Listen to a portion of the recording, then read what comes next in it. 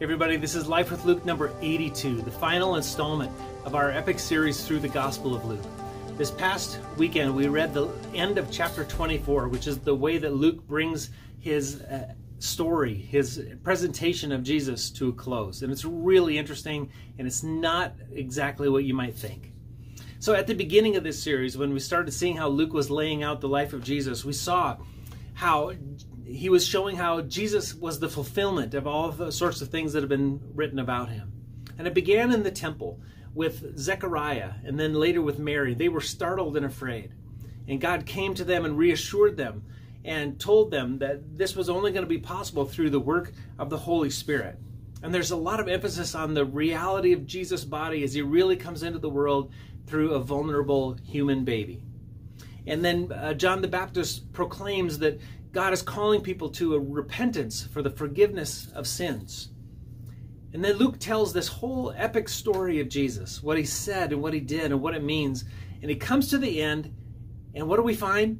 We find a completion of the circle, this beautiful whole story, the presentation that Luke gives us, where Jesus has fulfilled all the scriptures that have been written about him. How the disciples are startled and afraid, but they're being reassured, and they're told that they will be given the gift of the Holy Spirit. And there's an emphasis on the reality of Jesus' body. In fact, he even eats a piece of fish. And now they're sent out with the message of repentance and forgiveness for the whole world. The whole story has come full circle. Luke is not saying, okay, I'm done with the story of Jesus, the end, we can move on now to something else. No, that story of the circle tells us that God is still the same God as he was when Jesus came into the world. He's still reaching out to people through the life of Jesus.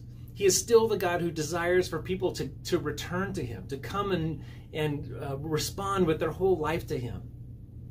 See, Luke is telling us that it is not over. It is only beginning. And so as we come to the end of this series, I invite you to go listen to the message, and then join us where that goes from here as we continue to follow Jesus through Luke's gospel, but also beyond. Because God is calling us to a life with him through the ministry of Jesus in the power of the Holy Spirit. So continue to come and join us on this epic journey. Have a great week, and thanks for joining us.